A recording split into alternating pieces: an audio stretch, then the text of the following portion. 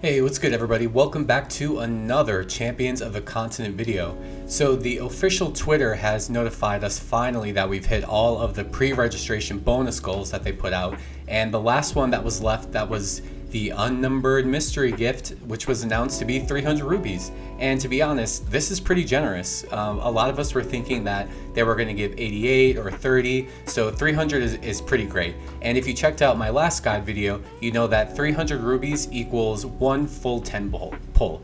And I can almost guarantee that we will all be receiving this day one. I don't think that there is an actual milestone for this. I think Square Enix is just trying to get those last minute pre-registrations, which is totally fair, but I would 99% expect this in your inbox when you load up the game on day one. So I wanted to discuss what my pull plans are now, knowing that we're going to have 300 rubies gifted to us on day one.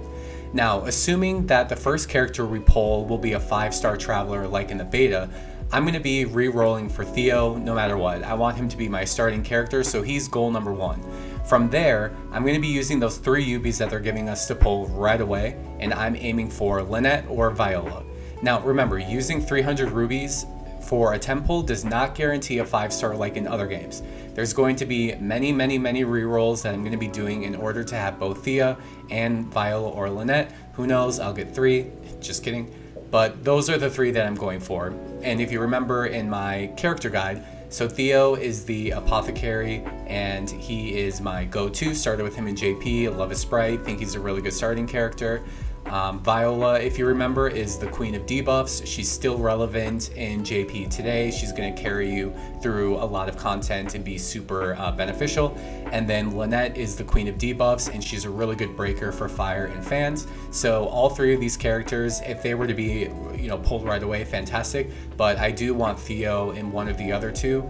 It's going to be a really time-consuming practice, and I don't recommend everybody approach the game this way because it's going to be really frustrating. And it can be really demoralizing to keep pulling, keep doing it over and over again and feel like you're not getting anywhere. So I would just say, know yourself. If you know this is going to turn you off, just don't approach it this way. But if you're really patient and this is something that you want to start off strong, then I would recommend getting your first 5-star and then using those 300 rubies to get another 5-star that you're going for.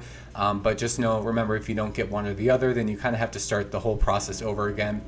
So as I'm sure you can see, it is it's going to be frustrating for sure, but since I'm going to be making content for this game super regularly, I do want to start off strong, and I'm aiming for certain goals, and I think that this 300 rubies is going to be a really good place to start.